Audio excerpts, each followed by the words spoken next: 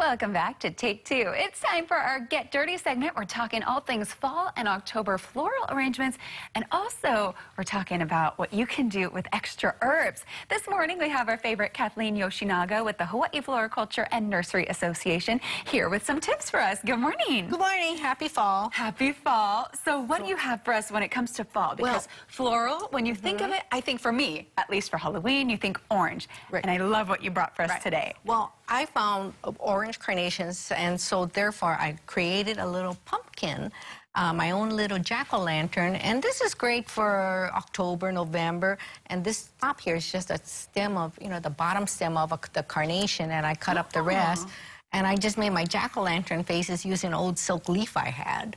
So there you go. It's so simple, but now you'll see more and more fall colors, being sold, so you might as well take advantage of it. And not only taking advantage of the colors, but this is so cute. This is a DIY idea that I've never seen before. Oh, thanks. I love it. You always come up with the most creative things. Well, and I just wanted to say that this, now is the time. Fall is here. It's going to be there for about 2 more months. You make use of it. Definitely. Okay. So, and also at the same time, too, now that we're ending out of summer, I don't know, but my garden had over-proliferation of all my plants, my basil, my green onions, my parsley, all went nuts with this humid weather we've had this last couple of weeks. That's good news, though. Well, that's the opposite of what mine did as they shriveled up and turned brown. But, okay, so if you have this problem, you have a lot of these extra herbs, and you want to save it for now the winter months, and just let me show you what you can do. Green onion, for example, you should harvest it by the, take it out with the root. Don't just pull it out of the ground. And when you do that, cut it off about 3 inches or so above the root. And then from there, the bottom portion, you put it in water. And then this is about a week or 2 afterwards. And it just started sprouting out. So you can start growing this again. And can you just do that, because I see you have this over here. You can just do it in a cup? Yeah, in a cup of water. But the top portion of it now, okay, you have the top, you don't want to cook with it right away. Right. So keep it in a wet paper towel in a bag like this and keep it upright or so in your refrigerator. Now, you can keep it for about 2 to 3 weeks easy. Wow, doing that's it that long. way. Yeah, it'll last a long time, but if not, if you have a lot, you can always cut it up, saute it with some oil, add miso, sugar mirin, and then this becomes a nice little side dish. Right, that sounds vegetable delicious. side dish.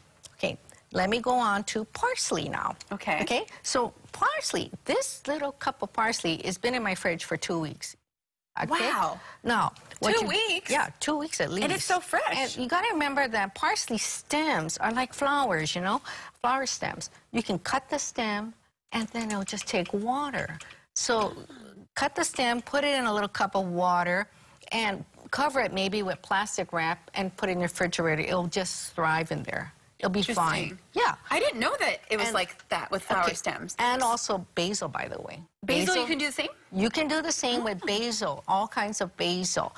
But with basil, it doesn't like the cold weather, the coldness of the refrigerator. Right. So that's why you just leave it out on your counter, kitchen counter, and it'll be good for 2 to 3 weeks easily, and you can just take what you need. But if you have way too much of basil...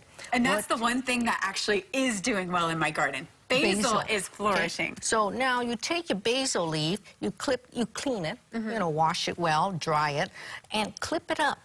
Just clip it up with a scissors or knife, and you can put it in an ice cube tray like this, and then add maybe a tablespoon of extra virgin olive oil in there, freeze the whole thing, and you'll have a nice flavored ice cube.